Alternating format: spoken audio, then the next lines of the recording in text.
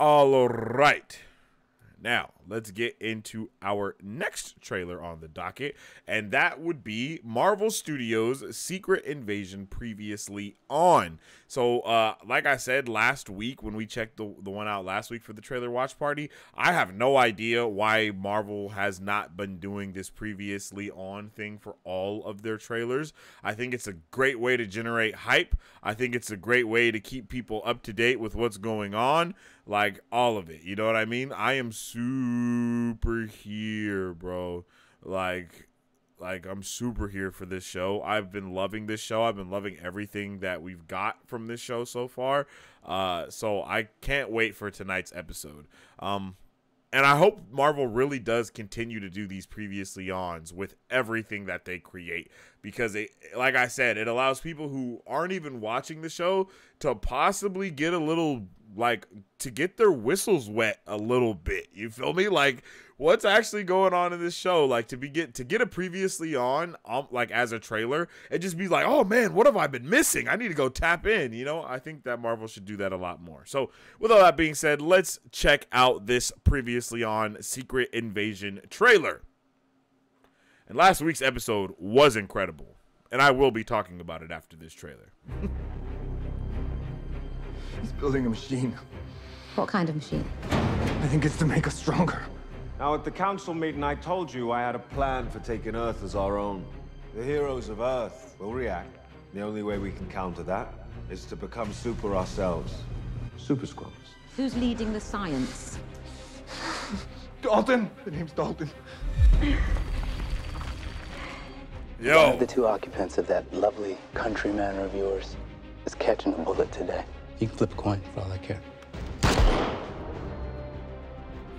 That was some good, some great dialogue. I'm dealing with my own infiltration episode. at the moment.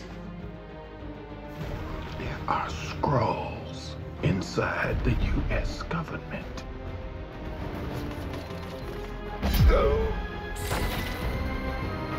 Bruh. Nick Fury was like, bro, what the hell just happened? Yo, last week's episode was great. I really appreciated last week's episode. I've appreciated every episode of this damn show overall. It's been so good. It's been so good. People, like, I know people have been hating on this show, but the show's been so good, bro. I've just loved it. People just hate on Marvel for everything that they do.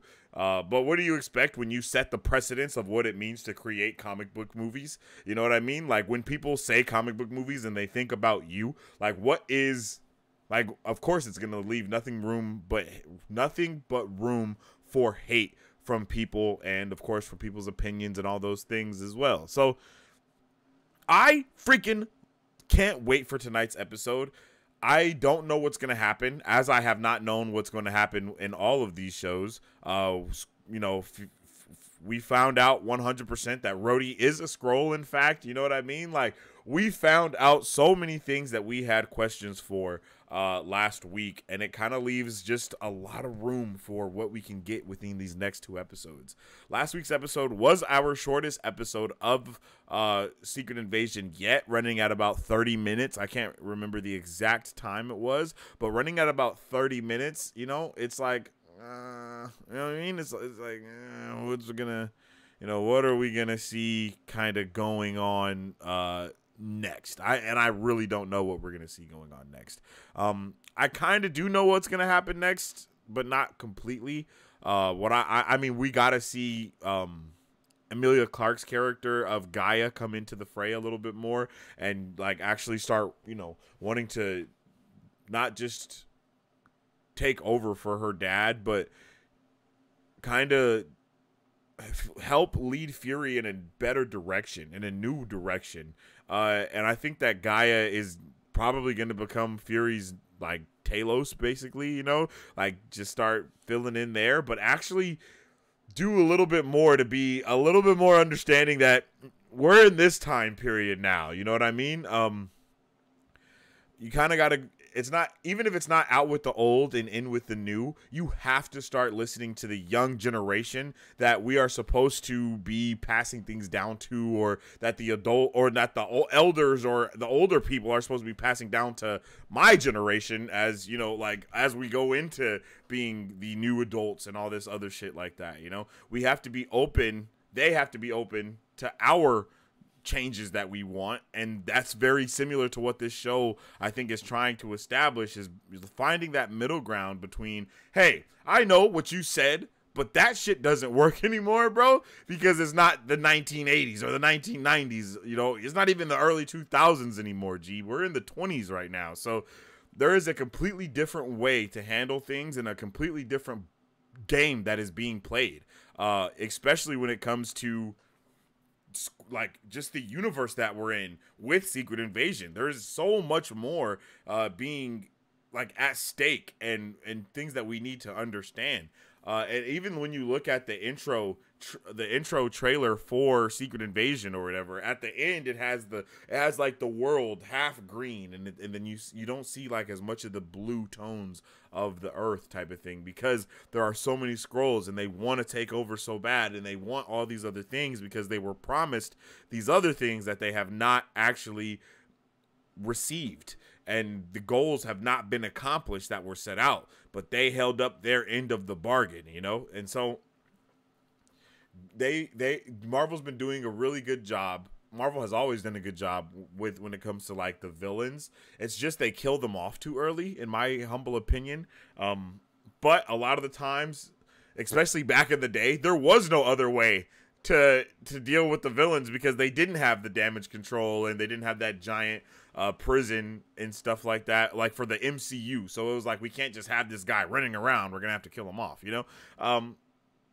I've done a lot of rambling, but still, my point is, this show is incredible, and I am super excited to check out tonight's episode, and I can't wait to see, you know, how Gaia is gonna be and what that means and all the things she's gonna be doing. I'm super hyped. So let me know how you feel about this in the comments, yo.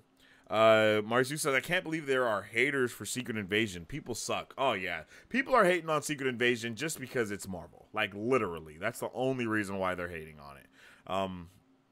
Because the MCU is doing it, and it's not what they want from the comics, you know. And the comic wasn't even, I mean, you know, we can say whatever we want to about the comics, but expecting, it's hilarious to me when people are like, oh man, in the comics, you know, this happened in the comics and that person's not even in the MCU, so I'm not even gonna bother watching this because there's no way it's gonna be like the comic is. Like, bro, nothing has been like the comics are.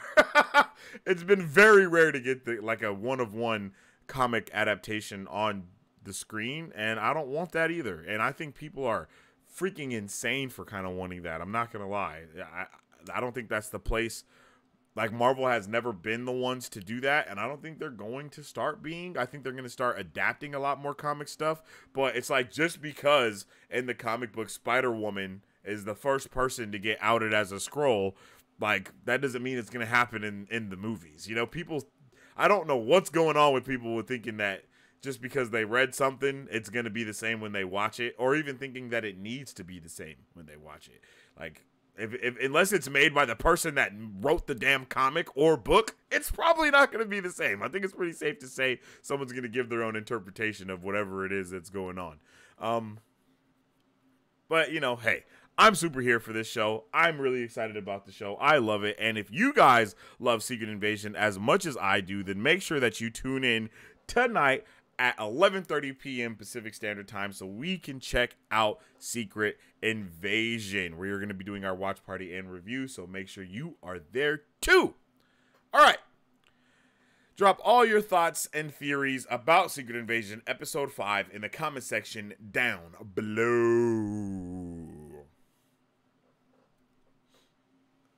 Alrighty.